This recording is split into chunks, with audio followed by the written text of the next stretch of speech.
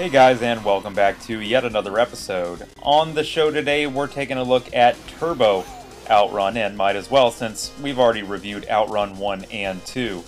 You see, Turbo OutRun was actually kind of an expansion to the original arcade hardware, and even though it is technically an expansion, the game itself is entirely different than the original game that it's based on.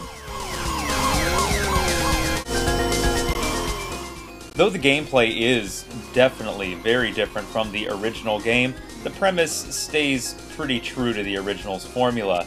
In this game, you drive from one side of the country to the other, but unlike the original game, you aren't really given a choice as far as which path to go. In the original OutRun, you could choose to go left or right and change up the route in which you would eventually reach your goal. In Turbo OutRun, it's all one straight shot all the way across the country. So you may be asking yourself, okay then, well why is the game called Turbo OutRun? And it's very simple. The gimmick in Turbo OutRun is of course the turbo button and turbo feature in the game. While driving your car, you have a button that you can hit at any time. Well, not at any time, whenever it's available, which you'll see up at the top of the screen, to go ahead and kick your turbo into gear, which will cause you to fly down the road. And you have to be very careful when using it, because if you use it while you're turning, it almost guarantees a crash. You may be saying to yourself while watching this footage, you know what, this really doesn't look that much different from OutRun. As a matter of fact, it looks pretty similar.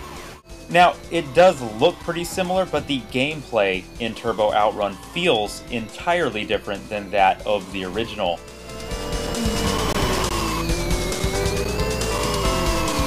It's most noticeable in the way that your actual vehicle controls while you drive, but on top of that, the way that the road reacts to your car is very different than it is in the original OutRun.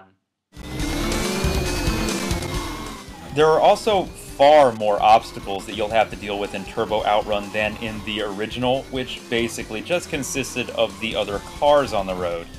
In Turbo OutRun, you'll have to deal with not only that, but also police that'll chase you through entire sections, oil slicks on the road that can actually be set on fire by using your turbo, which is pretty awesome, and anything else they can just throw on the road in front of you, so you have to be on your toes almost the entire time you play the game.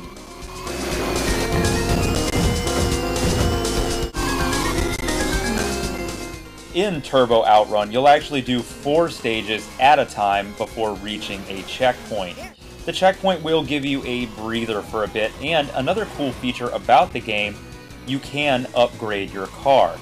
When you end up going into your checkpoint, it'll give you the choice between upgrading your engine, your tires, or your turbo, each with its own obvious advantage.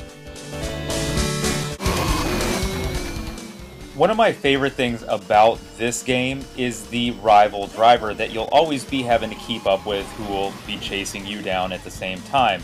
And he actually drives the white Porsche that you'll see starting next to you at the beginning of every section. One thing I always thought was really funny about Turbo OutRun is that if you drive really recklessly, say you're just not careful and crash into a bunch of stuff during one of the sections, when you get to the next one, at times, your female companion will actually get out of your car and go sit in your rival's car, which I always thought was just a really neat touch. Graphically, I think Turbo OutRun looks pretty good, but at the same time, I think that the graphical style actually contributes to how hard the game can be at times. What I mean by that is that there seems to be a lot less of the road that you can actually see in front of you in comparison to the original game, and I think that's because it looks a little flatter and you can't see so far out into the distance.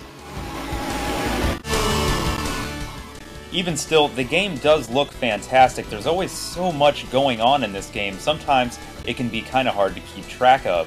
The stages themselves all look great, and there's always lots of background detail to take in. And at the same time, each one looks very different.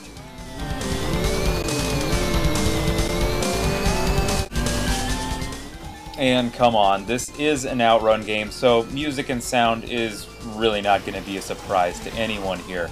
Turbo OutRun has some really great music, and as a matter of fact contains one of my favorite songs of all time from the OutRun universe, which is Keep Your Heart another track that can actually be heard in OutRun 2/OutRun 2006.